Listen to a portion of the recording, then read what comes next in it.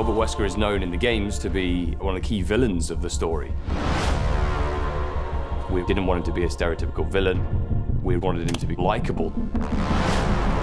The faster we find him, the faster we can get out of here. We're seeing who he really is underneath the sunglasses.